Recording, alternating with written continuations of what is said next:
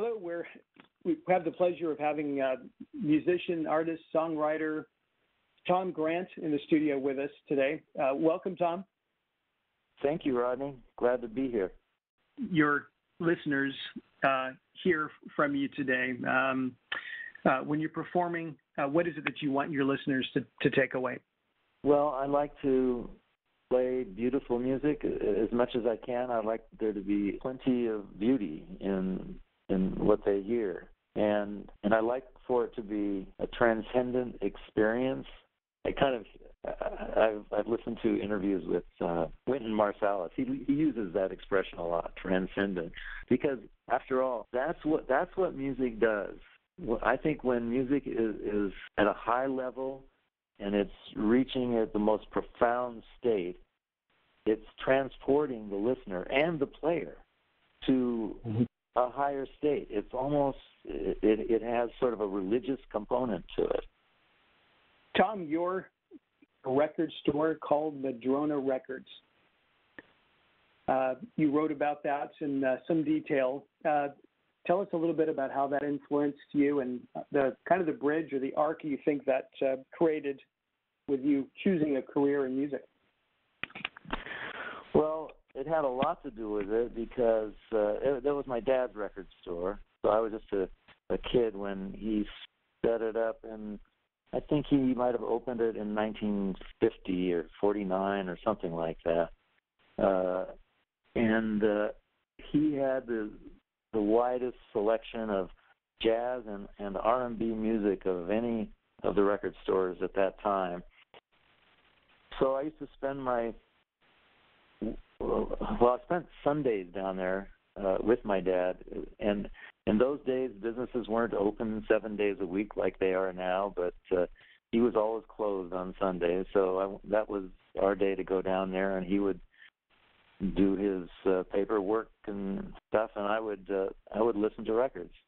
There was no such thing as shrink wrap in those days, so I would just take records out of the sleeves and go to a machine and play them. We used the record store like it was a library too. We would take records home, listen to them, and take them back. There was no taping them in those days. So yeah, it was very important. My dad had people like Charlie Parker would come through town, and they would come to my dad's store. My father also did a radio show from the store, and people like Charlie Parker would come through town, and Louis Armstrong and people like that, all the jazz greats, and so it was. It had a big impact on my learning to play, because that's how I learned to play, was by listening to great musicians. Like Errol Garner was one of my favorites. Well, later on, Herbie Hancock and people like Chick Corea, Art Tatum. So I used to listen to those records. And especially Miles Davis and John Coltrane. They were had the biggest influence, precisely because their way of improvising wasn't just playing licks and stuff like that. It was playing beautiful melodies. And you listen to those records and you hear the way those guys soloed. It was like a singer, like a vocalist, singing these gorgeous melodies. And sure, there was lots of crazy licks and things that were very specific to jazz as an idiom at that time, but there was great beauty in what they had to say musically. As you look back, what would you define as your big break? Well, probably there was a trumpet player named Woody Shaw, who was a very well-known and very accomplished trumpet player. Back in the 60s, he would win all the downbeat polls for trumpets, and he was very much ascendant at that time. He was coming up through the ranks. One night, I happened to be playing with some friends at a club in Portland, and Woody was in town. He came to our gig that night on somebody's recommendation. He sat in with our band, and the next thing I know, he hired us to do a little tour with him.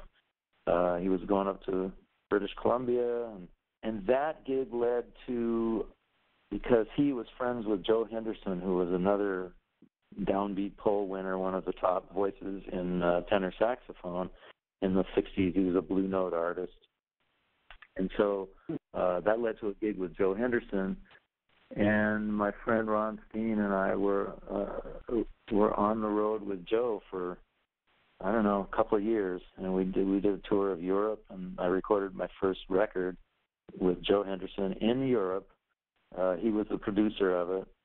And that was kind of the beginning. That was my first record. I think I've got 26 records now to my name as a leader. Tom, you're going to be in Seattle in October. Tell us a little bit about the workshop. Who should be there, and who's going to benefit most from attending? Improvising is something that a lot of musicians strive to do. A lot of classical musicians. This is one of the reasons I ever got into doing workshops or master classes in the first place. Is really wonderful and accomplished classical players would come up to me and say, "How do you do that?" I mean, I can play anything. I can play anything written by Chopin, Prokofiev, you name it.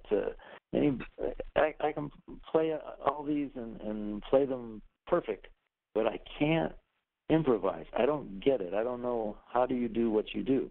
So I try to break that down a little bit with people who are musicians and show how you can start with very simple things, but a lot of it is just freeing your brain and allowing yourself to experiment with things.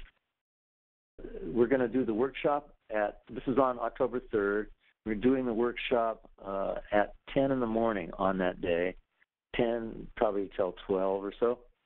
So, okay, here's who I wish would come, is music teachers, like classical teachers, students who are interested in maybe in getting into jazz, classical players that are curious about what makes jazz improvisation, and frankly anybody else that might like my music, that might be familiar with it or not.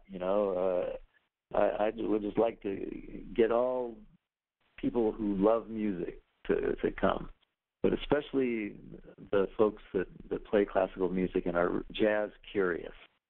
Tom, thanks for spending a few minutes to learn a little bit more about the artist and spotlighting the workshop that's coming up and all the music that you've given to us over the years. Well, thank you, Rodney. I really appreciate your doing this, taking the time to talk to me. Pleasure was mine. Take care, Tom.